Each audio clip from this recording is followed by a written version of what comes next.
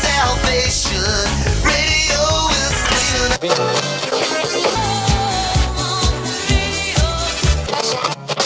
I want to tell you about Texas radio and the Big B.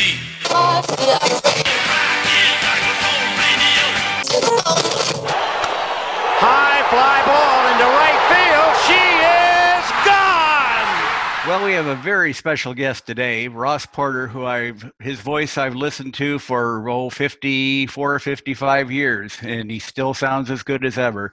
Thanks for joining us, Ross. It's a great pleasure, Mike. Good to be with you and Billy. I grew up in a small town in Oklahoma, Shawnee, population 22,948 while I was growing up. And my dad had moved there in 1930, and he moved there to run and be the manager of the local radio station, KGFF in Shawnee. And he loved radio. In fact, they always say that one of the wonderful things about his relationship with my mother was the fact that since he was the manager of the radio station, he could do what he wanted to do, and that included singing to her over the radio as he courted her before they got married. He was instrumental in starting the Oklahoma Radio Network in 1930, and he built that into quite an organization, and it turned out to wind up with the Blue Network and other networks at that time. And so he was in radio for, I would say, 7 years, and got out of radio to go into the oil business after he married Mother.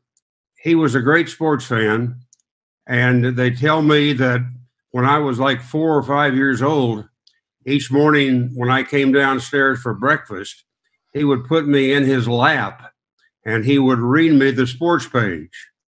Now, he had gone to college in Pittsburgh. He had 2 years at Carnegie Tech. He had 2 years at Pitt.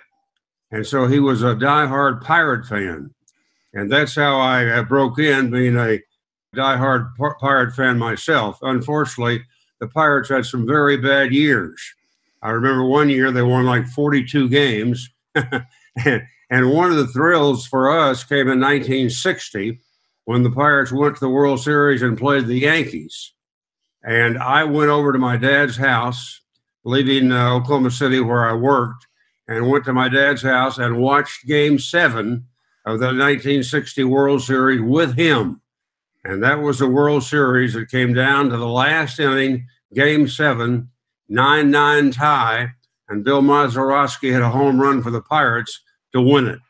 And that was always a thrill for him and for me to have shared that moment together as we did. From those early years, I had quite an interest in sports.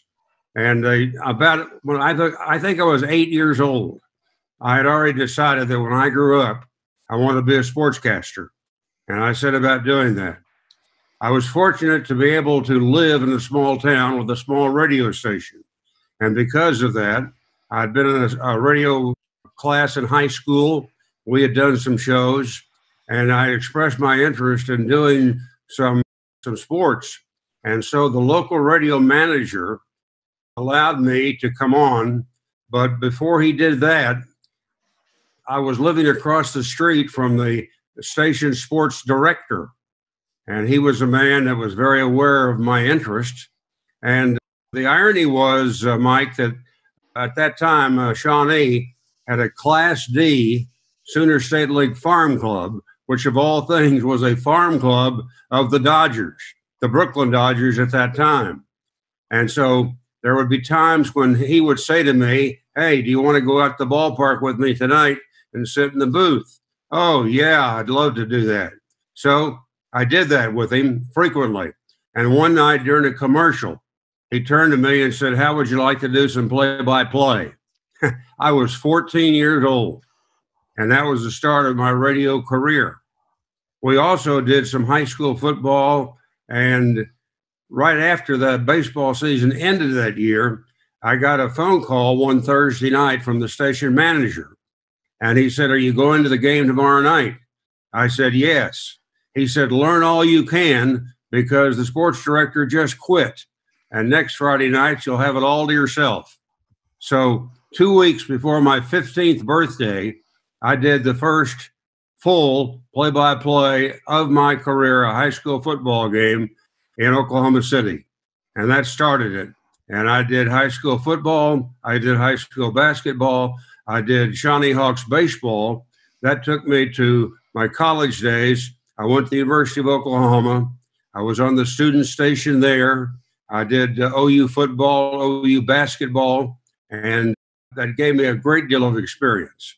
Then, when I got out of OU, I had a chance to audition for a news job in Oklahoma City at the major station there, WKY.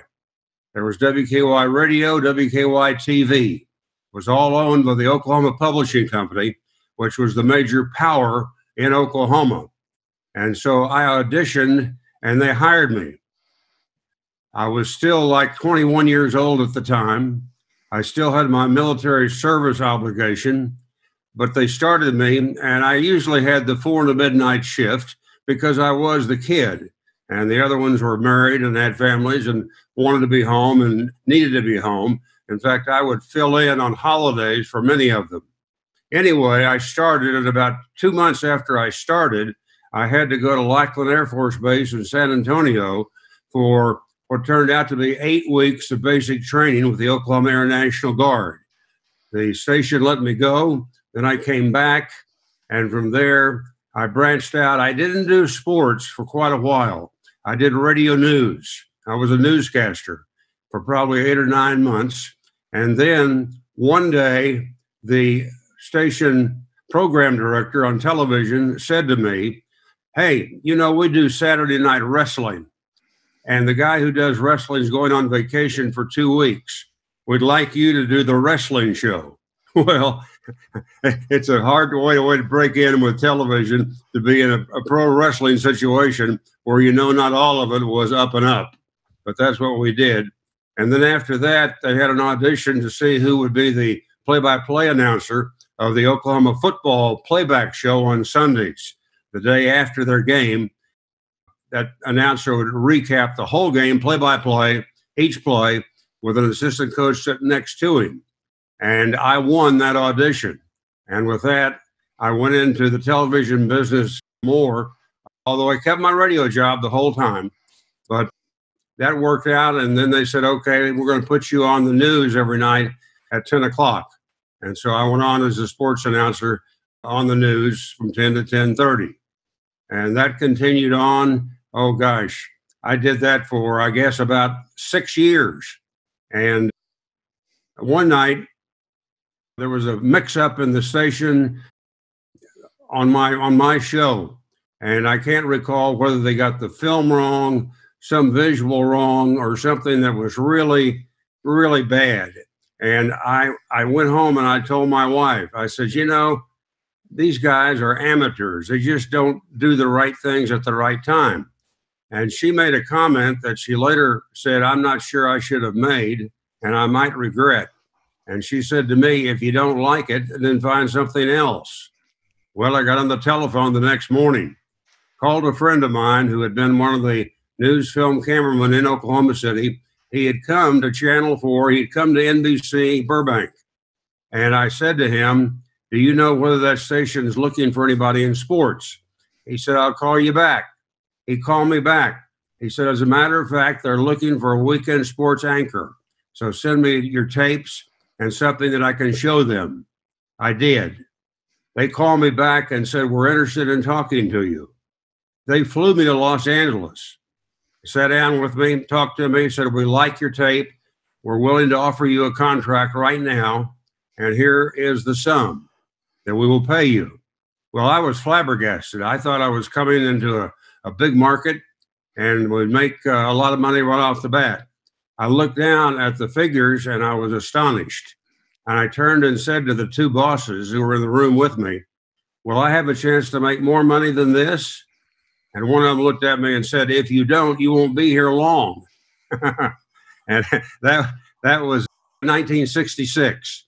And so I went in at that time and became the weekend sports anchor. And one of my colleagues was Rayford Johnson, a great Olympic decathlon champion, gold medal winner. And he was doing the 11 o'clock sports. Another fellow was doing the 6 o'clock. And in 1968, Rayford's close friend, Bobby Kennedy, was assassinated. Rayford took the gun away from Sirhan Sirhan. And after that, Rayford was so shaken that he never came back to television. And as a result, I moved up and began to do the 11 o'clock sports with Tom Brokaw. And before long, they said, you know, the guy at 6 o'clock, we're not going to keep him there in that spot. We want to move you up. And so I moved to the 6 o'clock as well, where for several years I worked with Tom Snyder. We had a real good run. And one time in the first few years after I had taken that job, they came to me one day and said, hey, we've hired a young guy. We're going to bring him in to be the weekend guy. And we want you to teach him all you can because he's never done any television. He's only been a writer and a guy who wrote magazine articles. And they said, you take care of him and teach him what you can. His name is Bryant Gumbel. And so Bryant came on and we worked together. And that led me to the situation where in 1976, the day that Tommy Lasorda was named the manager of the Dodgers, I was there with my film crew, filming everything for the sportscast that night on Channel 4.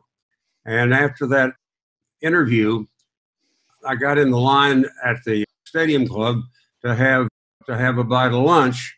I had decided, do I stay or do I take the film back to Burbank? I said, well, I'll stay. So I did. And when I came out of the food line, Fred Clare, the vice president of the Dodgers, had a seat next to him. He said, come here, I want to talk to you. So I went over and sat down. He said, I've been trying to talk to you for some time, but now's a good time to do it. He said, Vin Scully is going to go to the network and do quite a bit of work for CBS, and we're going to be looking for another announcer, a third announcer. Do you know of anybody that you would like to recommend? I took about 2 seconds. I said, yeah, me. He told my wife later, he said, I set him up. I had him in mind the whole time, but I set him up. And it turned out there was like 4 days left in that season, 1976. The Dodgers and the Padres were playing that final series. I was to go to Buffalo on I guess it was a Saturday or Friday night. I had to go to Buffalo on Friday night to do an NFL game for NBC. So we talked about it and said, you know, he said, do you have a tape of baseball announcing? I said, Fred, it's been 20 years since I've done baseball. The last time I did baseball was in college. Well, he said, we have to have a tape. We've had 200 people apply for this job. So we worked it out. That was a Wednesday. There was no game Wednesday. Thursday, I think something else happened. I couldn't do it. So we worked it out that on Friday night, after I did the 6 o'clock television sports, I came to Dodger Stadium with my own little tape recorder. They put me in a darkened booth in the back, and I had to do a little audition tape for them. The unusual thing was neither the Dodgers nor the Padres, who were both out of the pennant races, were playing their regulars. They were playing minor leaguers. So I had to take all information down and then start the tape. And my idea was, when I started it, okay, I'll do about a half an inning to warm up, and then I will stop the tape, reverse it, and start for real. Well, I did about an inning. And when I stopped and rewound it and played it, I said to myself, you know, that's probably very representative of what I can do. I might be better, I might be worse, but that's representative.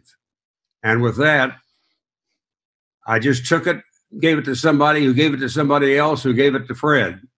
And Fred said to me, when you get back from Buffalo, give me a call Monday morning. So off I go, do the football game, come back late Sunday night, call him on Monday. And he said, we like your tape. We're down to two finalists, you and one other guy.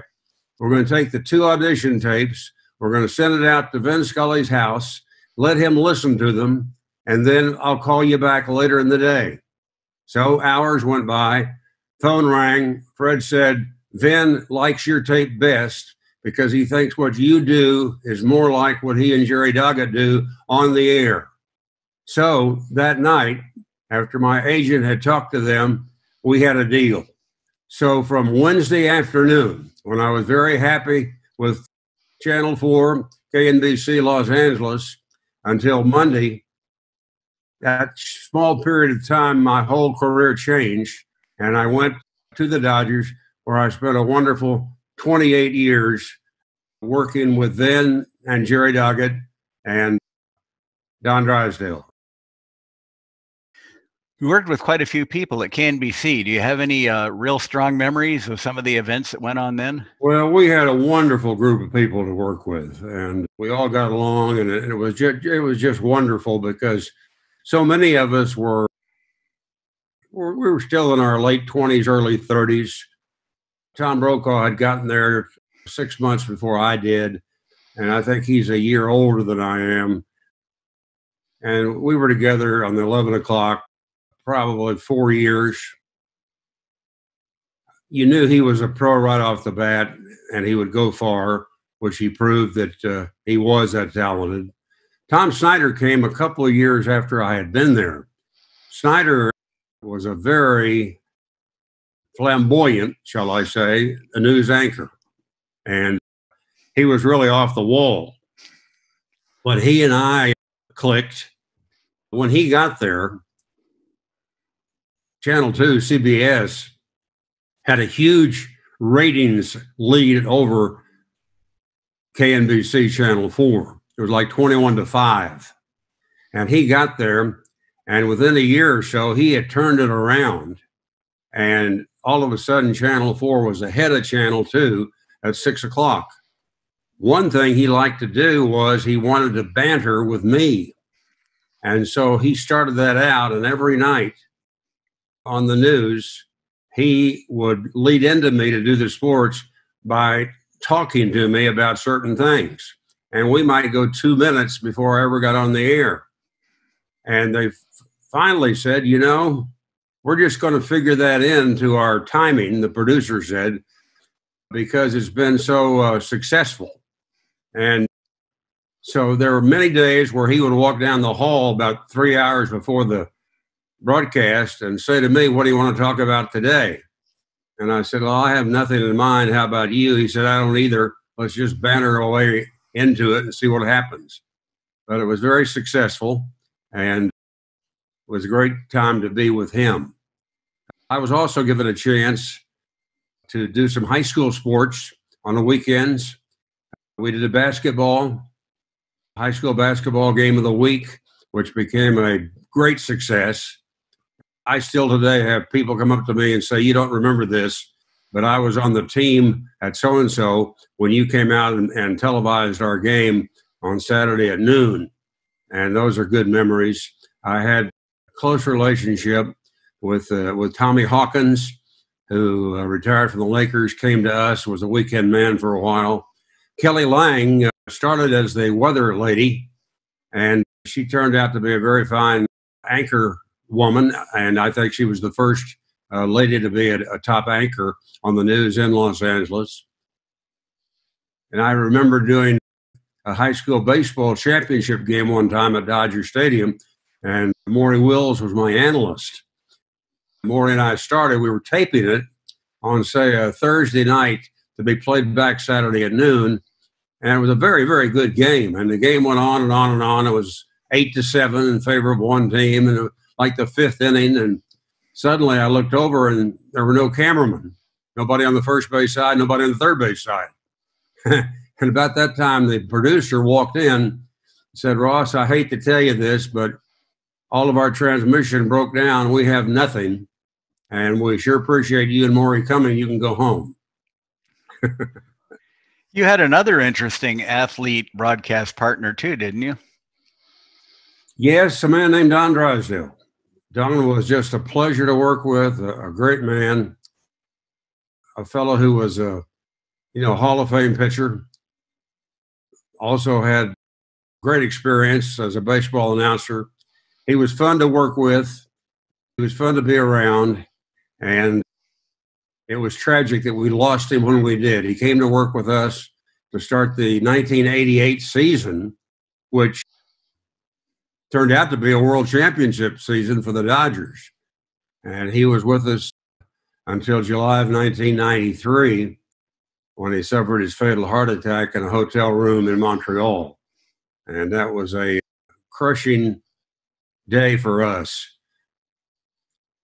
To give you a little background on that, it was a Saturday night game in Montreal, and Vin was there, and we caught the bus at 5 o'clock from the hotel to come to the ballpark, which was normal. Don did not get on the bus, which we thought was unusual. So we went to the stadium. I did the pregame show. He still didn't show up.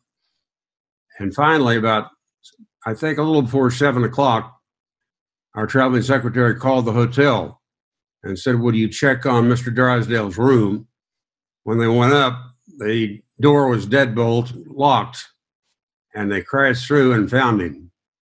And they called back and told the traveling secretary the bad news, and he called Vin and me in and said, the worst has happened, and he told us.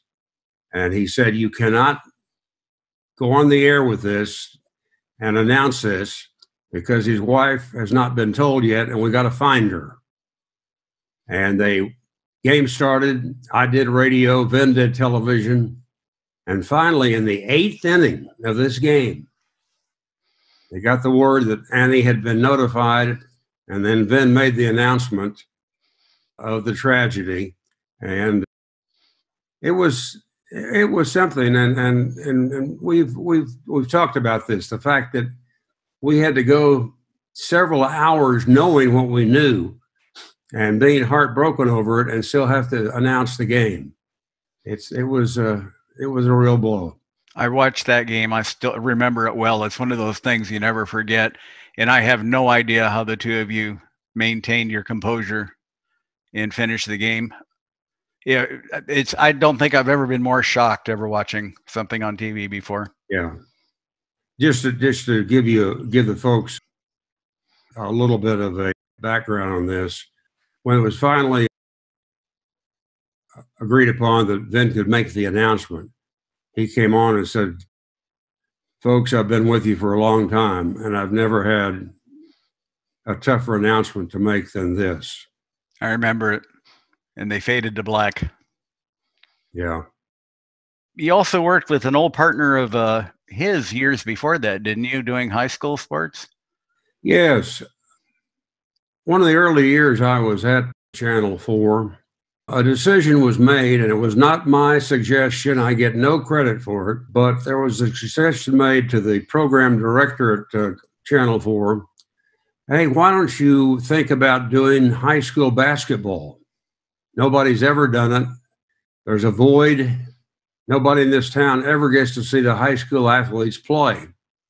So the fellow said, well, that's fine. Let's put it at noon on Saturday. Okay.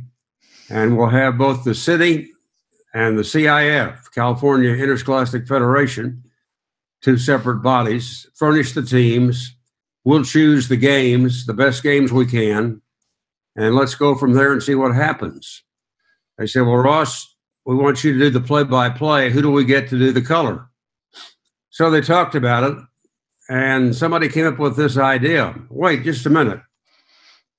Once he retired from the Dodgers at the age of 30, Sandy Koufax signed a contract with NBC for, I think, 5 years. And he started out doing some baseball on Saturdays. And I think a couple of years went by, and Sandy was not comfortable doing it, and the network wasn't that comfortable with him. And so they said, okay, we'll pay you the rest of the contract. You don't have to do anything. So somebody was bright enough to say, wait a minute, Sandy Koufax is available, and he was a basketball star in high school at Brooklyn. He earned a basketball scholarship at the University of Cincinnati. He went out to Cincinnati. He even was out on the baseball field for a little while. And why wouldn't he be a good choice? The Dodgers had gone in and signed him while he was still at Cincinnati, and he got $14,000 to sign. So they contacted Sandy, and Sandy said, yeah, I'll do it. So for 1 year, Sandy Koufax was my analyst on high school basketball. And it was really fun. The only problem was getting to our car after the game was over because all the fans wanted to get Sandy's autograph. He was very patient and very kind with all of them. But we never stopped walking, Mike. We just kept going to the car. And I remember one day we had a game, Beverly Hills versus Aviation. And the game went not 1, not 2, not 3, not 4, but 5 overtimes. And Beverly Hills won it 92-91. And that was the most exciting game I guess we ever had. But with Sandy, it was a joy to work with. He was just, I think he might have been the most favorite athlete Los Angeles has ever had. I'm sure you met him before you went to work for the Dodgers, but do you have any memory of your first meeting with Tommy Lasorda, who's probably the most colorful person in sports in LA history? Well, when I got to Los Angeles, it was 1966. Tommy was still a minor league manager, and he continued in that role, had some offers to go elsewhere, but his design was to be one day the manager of the Los Angeles Dodgers, so he stayed with them, coached, worked under Walt Olson until December of 1976 when Walt retired and Tommy got the job. I got to know Tommy a little bit, not much, when he was a coach. And we've said this together over the years. Tommy and I started the same year. Tommy's the manager, me as the broadcaster, which was 1977. And we were fortunate enough that the Dodgers won the pennant in both 1977, 1978, and 1981. I'll never forget that one time in the fall, I had to fly to New York to go to a meeting of the NFL play-by-play announcers for NBC. And on the plane out of LAX, I sat with Dick Enberg. Dick was going back to New York for a meeting, but we got to talking. And he said, Ross, you really don't know how lucky you are. First 5 years with the Dodgers, you were in 3 World Series. He said, you know, I spent 9 years broadcasting the Angel games, some of those with Drysdale.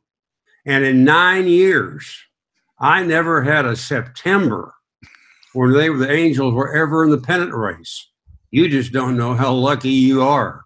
And of course, he was right. Yesterday, when we were talking on the phone, we talked briefly about how I think you said you had to do it where you would call a game, but you weren't at the game. Yes. That was really prevalent back in the 1950s. There's something called recreation. The play-by-play announcer would not go to the site of the game. He would stay back in his station studio. The station would bring in a telegraph operator, I guess you'd call it that, not Western Union.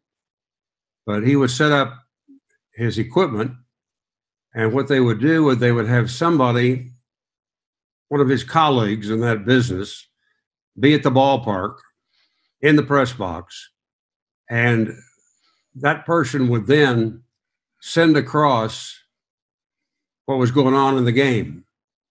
And it was called recreation. So what you would do is you would, if the game started at say 7:30, the game itself, 7:30 baseball, minor league baseball in this case, you would wait and not come on the air with your recreation till 7:45. You wanted to be behind the actual play so you didn't catch up and have nothing to say. And that usually worked. And what it was that the operator would make it very simple for us on the other end. he would send it in and he'd say, let's see, got Jones. Jones is leading off. Jones is at the plate. B1, ball one. S1, strike one. Jones, ground ball out to shortstop. And so you would then take it from there and create the play-by-play yourself. And it was done even at the national level. They did it, I think, they had the Liberty Broadcasting System do it for a while. And it was something that was being done. And a couple of stories about that. In my case, I was not doing the game. It was before I started doing the game. But there was a night where Shawnee played in Paris, Texas. And they were recreating. And they got along and were moving right along. And suddenly the machine broke that was bringing in all the information on the wire. And the play-by-play announcer in Shawnee could see he was catching up. And pretty soon he was within one or two batters of the last man that they had any kind of information on. And he came up with one of the best ideas I've ever heard. He saw he was going to be in trouble. And so he suddenly said, oh, my gosh, look at the lightning out behind the left field fence. Oh, yeah, I can smell rain. And within a couple of seconds, he said, oh, it started to rain here. And they're going to have to cover the field. And so we'll have a delay. And we'll be back with you when the rain stops and we can continue the game. So finally, they got the machine fixed. And it started again with the recreation. And the guy came back on the air and finished the game. A friend of mine is a sports editor in Shawnee. After the game, he called the sports editor at Paris, Texas, to get the box score of the game. And he said to him, gosh, I guess you guys really had a rainstorm down there, didn't you? The guy said, rain? We haven't had rain in 8 months. And the other story, and you know this, Mike, because we talked about it, President Reagan, the later President Reagan, after he got out of college, was a sportscaster and went to WHO in Des Moines, Iowa, which was a powerful 50,000-watt station. And they recreated the Chicago Cubs games. And he found himself one day in a similar situation.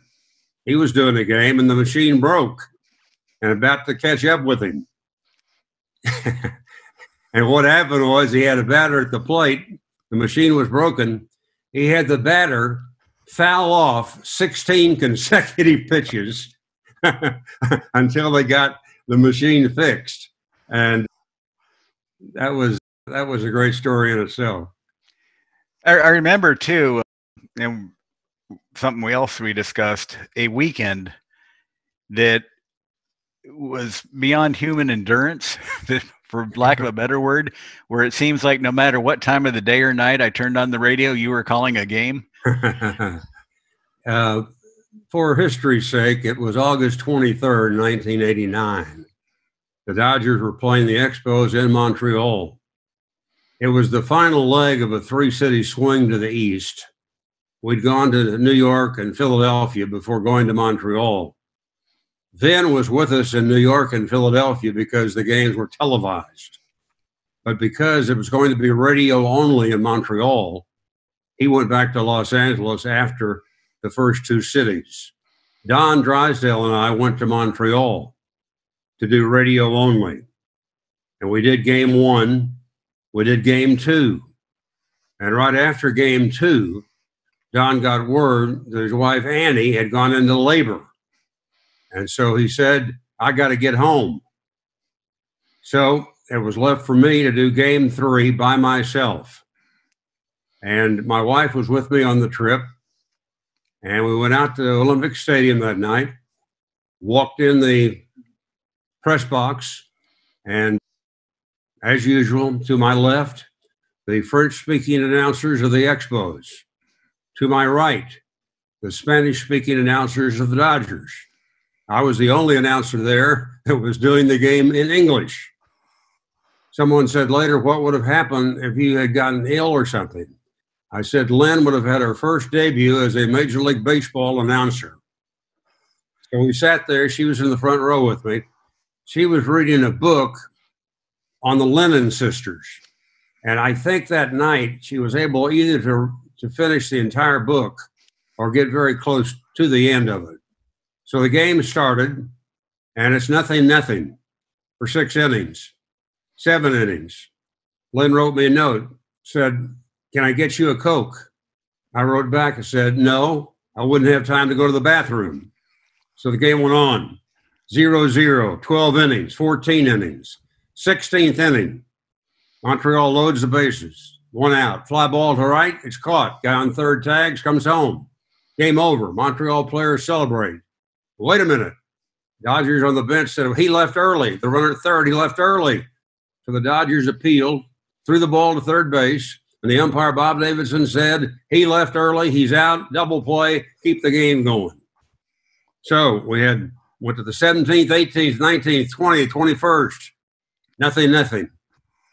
In the 22nd inning, Rick Dempsey, who had taken over the catching job in the middle innings for Mike Scioscia, came to the plate. And on the mound for Montreal was one of the best pitchers in baseball at the time, Dennis Martinez. They brought him in relief. The irony was that Rick Dempsey had caught Dennis Martinez in some glory years in Baltimore. Dempsey had 1 home run all year. Martinez threw him a pitch, and Rick hit a line drive to left field that I think cleared the fence by maybe 18 inches. That gave the Dodgers a 1-0 lead. In the bottom of the 22nd inning, Rex Hudler got on base for Montreal with 2 out to left field. He decided to try to steal second. Dempsey threw him out. The game was over. 6 hours, 14 minutes. And they checked and found out that that was the longest play-by-play by one announcer in Major League history. And so I still today am proud to hold that honor. Well, you probably didn't have any trouble sleeping that night, did you?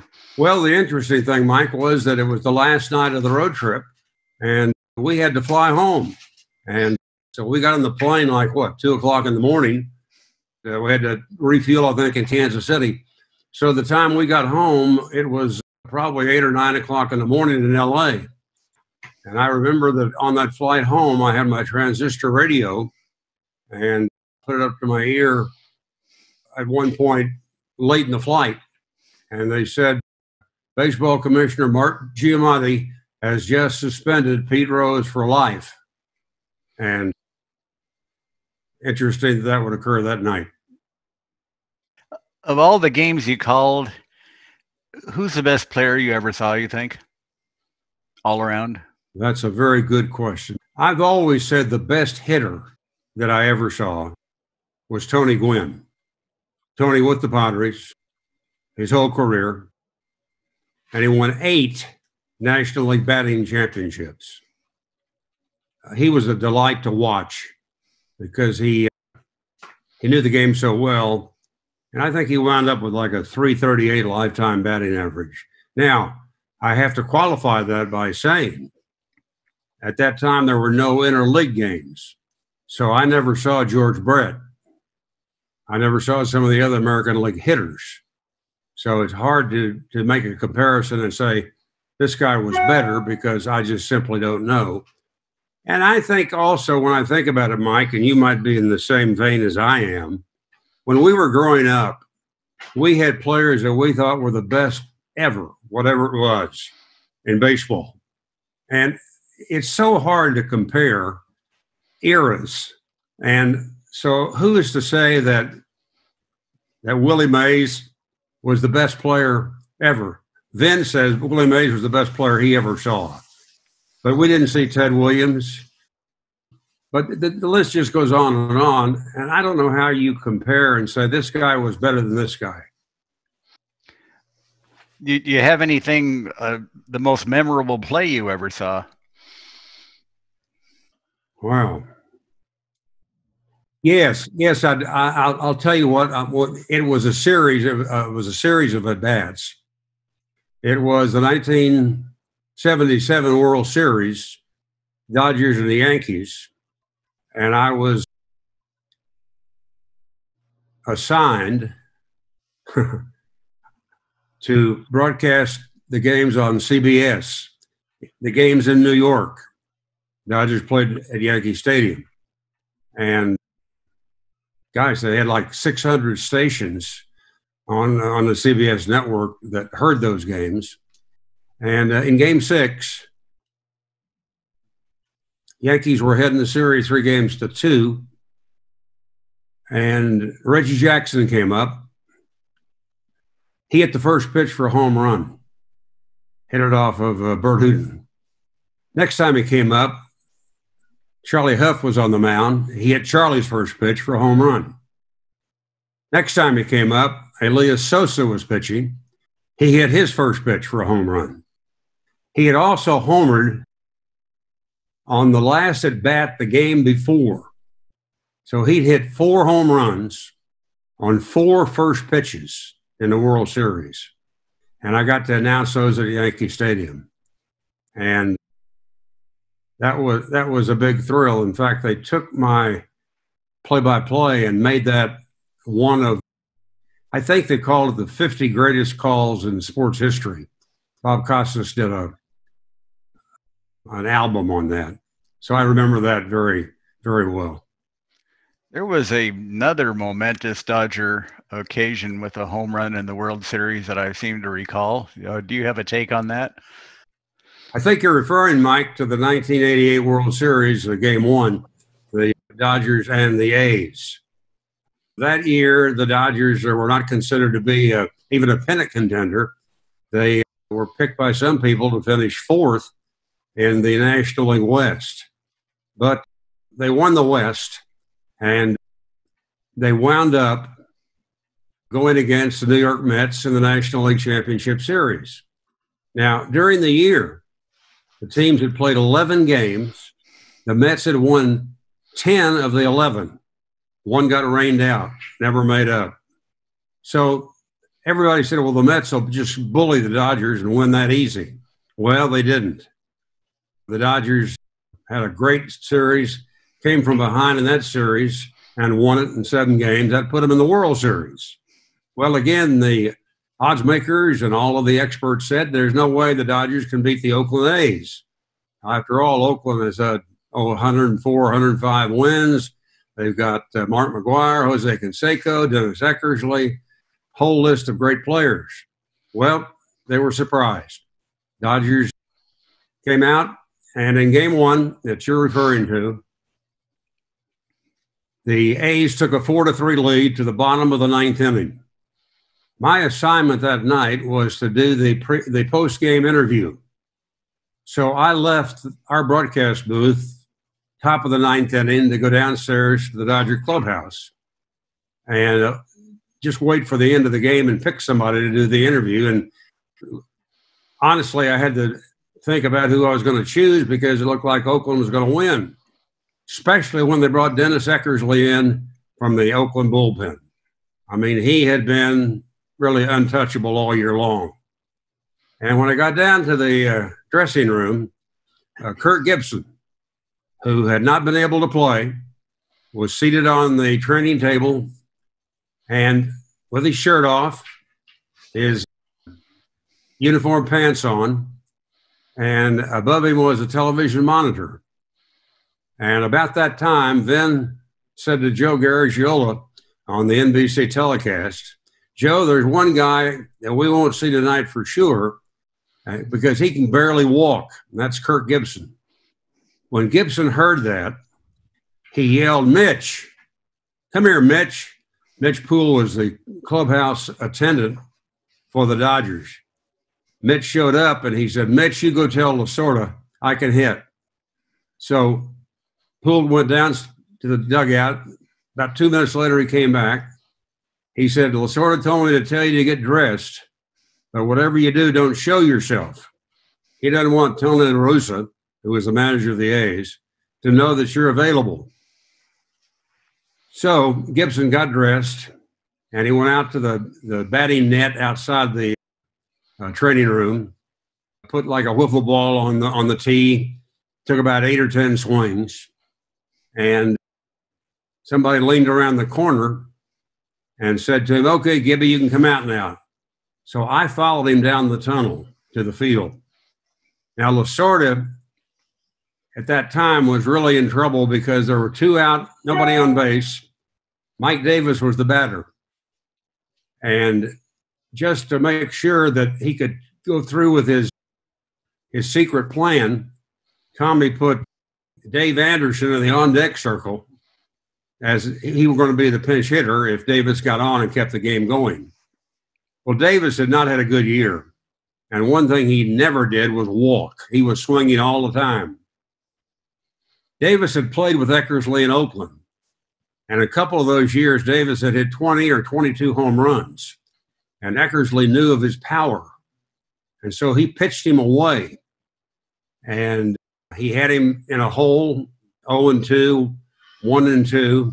He wound up walking him, of all things. How you walk Davis, nobody knows. But he's at first. And when Davis walked, here came Gibson up the steps. Crowd went bonkers. Bonkers. I'm looking out from the corner of the third base dugout over the right field bullpen, and all I can see are red brake lights on cars leaving the stadium so they could beat the traffic. And Gibson goes up to the plate, and he fouls off a couple. He's in a hole 0-2. And Davis, during that at bat, and people don't remember this, I didn't either for a long time, Davis stole second base. If he gets thrown out, Gibson never finishes his at bat. The Dodgers lose the game, and Gibson is never known for his famous home run. Anyway, the count went to 3 balls, 2 strikes. Before the game, the Dodgers advanced scout, wonderful man, Mel Didier, had been following Oakland for 2 or 3 weeks, taking down notes on all of the players, things that happened in the game. And before game 1 that night, he had called the hitters together, and during his observations to them, he said, guys, he had a Louisiana accent, so he said, partners, I want to tell you something. If Eckersley ever gets you 3-2, you can bet your last dollar he's going to throw you a backdoor slider. So when Gibson got the count to 3-2, he stepped out of the batter's box. And he remembered what Mel said. He stepped back in. Here came the 3-2 pitch, backdoor slider. And all of us remember Gibson took what looked like a one-handed swing and hit the home run. It was the only at-bat Gibson had in that World Series. And the Dodgers beat the A's in 5 games. I'll bet you every LA fan remembers what Vin said, too. Yeah, Vin said in the year of the improbable, the impossible has happened. And that was all he said. He I think it was, 2 minutes of just the crowd cheering? Yeah.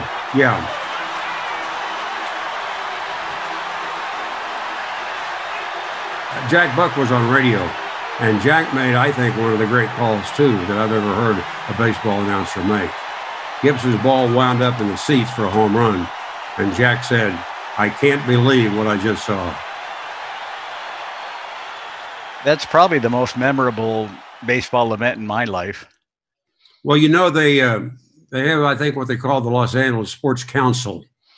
And a couple of years ago, they did, I don't know whether they did a poll or whether they just had the experts talk, but they ranked Gibson's home run as the #1 event all time in Los Angeles sports history. I believe it. I agree. Ross, would you consider doing a recreation of a play just off the top of your head? On this 23rd night of August here in 1989, there's been some ball game in Montreal. Hard to believe, folks, but we are 0-0 as we go to the 22nd inning at Olympic Stadium, and we're coming up on the 6-hour mark in this ball game. Now coming off the bench is Rick Dempsey. He'll be at the plate here in a moment, and from the bullpen of the Expos comes, of all people, Dennis Martinez. You know, Dennis Martinez and Rick Dempsey were teammates in Baltimore for years, and now here they are going head-to-head in this ball game tonight in Canada. First pitch. Dempsey takes high for a ball, and the count 1 ball, no strikes. Expos thought they'd won the game in the 16th inning on a sacrifice fly, but the umpire ruled the runner on third left early, and here we are again 6 innings later. Martinez into the windup. And the next pitch. There's a line drive to left field. Is it deep enough? Going back at the wall. It is gone. Home run for Rick Dempsey. And the Dodgers take a 1-0 lead here in the 22nd inning. For Dempsey, only his second home run of this season. Great. That was really good. Could I get you to do one more? Yeah. This one will really be created. I kind of brought it up. Sandy Koufax pitching to Babe Ruth. Okay. All right. Here we are in the 9th inning. The Dodgers are 1 out away from a 1-0 victory over the Yankees. Sandy Koufax working on a 2-hitter, but he's got a big challenge ahead of him because here comes the Bambino, Babe Ruth, one of the great power hitters of all time. Koufax ready into the windup, and the first pitch is swung on and missed. That's strike one to Ruth. Ruth, tremendous power hitter. Ruth steps out for a moment, now back in waiting. Koufax leans in, gets the sign, into the windup. Here's the pitch. It's swung on and missed. Strike two. So Koufax jumps ahead of Ruth with a count of no balls and 2 strikes. Now will Sandy try to fool him, or will he go right after him with that fastball, which is up at 96 miles per hour? We'll know in a moment. Ruth waits. Here comes the pitch. He struck him out swinging, and the Dodgers hold on and beat the Yankees 1-0 as a perfecto by Sandy Koufax gets the job done. Listening to all your stories, is there any sport you didn't call? Yeah, I never did hockey. That's it? Yeah, I never did hockey. I worked one year at the Bing Crosby golf tournament. I did tennis, high school tennis on that high school show we did. Football, basketball, baseball. We haven't talked about my years of doing college basketball, but I was very fortunate to do that for, 15 years or so. That's another record you hold, college basketball and baseball, isn't it? I think the last time I checked, I was the only announcer to have broadcast the games of a World Series champion and an NCAA basketball tournament champion, because I did the UNLV team in 1990 when they beat Duke. I think it was 103-73 in the finals in Denver. And that was great. I did UNLV basketball for, I believe it was 14 or 15 years. And of course, they had some terrific teams, and it was fun to do that. I did that on radio. I did it on television. That was really exciting because I love basketball. I know you like statistics and numbers, and this one might not be something that you would have on the tip of your tongue, but how many hours of TV and how many hours of radio have you done in your life? I couldn't tell you that, Mike. I did do a little bit of figuring when I left the Dodgers. And I came up with a figure of having announced between 4,500 and 5,000 Dodger baseball games, 28 years. And at the same time, I figured up that I was away from my wife for 9 years when you count 2-week road trips, spring training, things like that. I guess that makes her the unsung hero in this whole thing, doesn't it? Yeah, she is. We've been married come June, 60 years. Oh, congratulations. Yeah. Well, one more thing I'd like to say to you. I talked about my dad and what a sports fan he was. And one night when I think I was maybe 11 years old or 12, he took me to a Shawnee High School football game one night on a Friday night. We were walking up the steps, and we got about halfway up, and there was a fellow seated on the aisle with blankets all around him. He could barely distinguish who he was. And Dad saw him and stopped and said, "Oh, hi, Jim. I'd like you to meet my son. Jim, this is my son, Ross Jr. Ross, this is Jim Thorpe." So you did get to meet the greatest athlete of all time. That's right. And My dad then was a pallbearer at his funeral, and he led the drive to get the Jim Thorpe Museum placed in Shawnee. And he had it all done. And the governor of Oklahoma told him that, yeah, no problem. And when it got to his desk, he vetoed the money. And Jim Thorpe's widow took him to Pennsylvania. And that was a big blow for my dad. But it was then later called Jim Thorpe Stadium. When I moved to Oregon in the mid-90s, the Dodgers seemed to just have a tight organization, everything went right.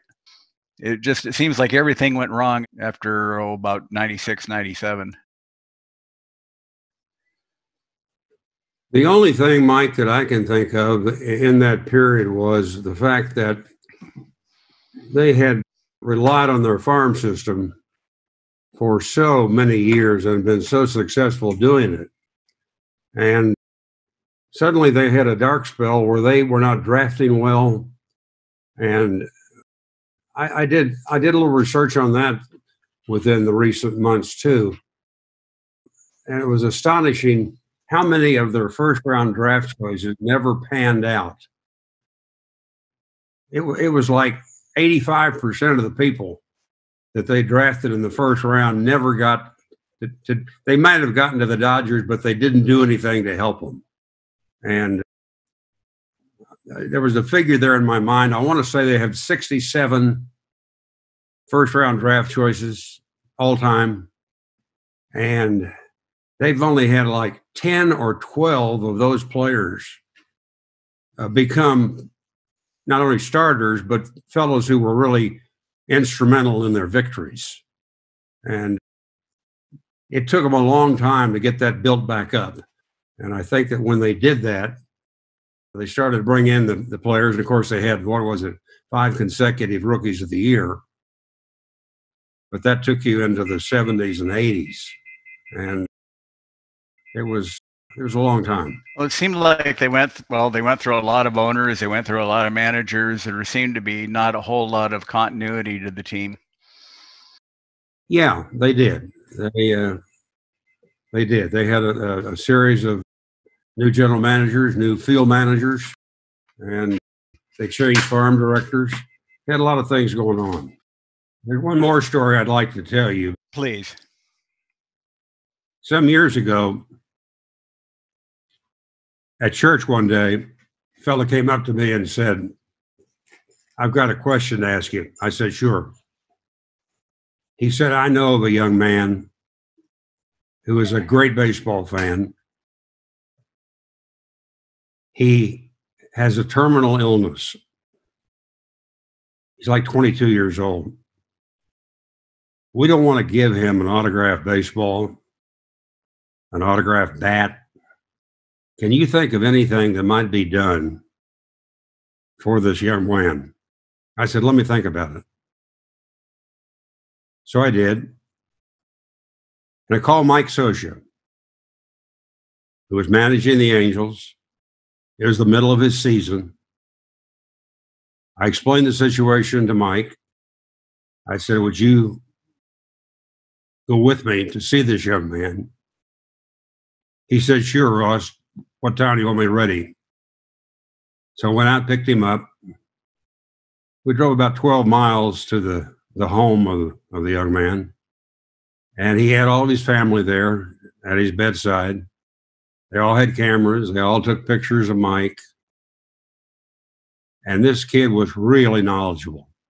He would second guess Mike on some of the calls that he made and strategy he made. And so we spent about 45 minutes. And the boy just question after question. Mike was the usual patient, wonderful Mike Scioscia. And so we posed for pictures.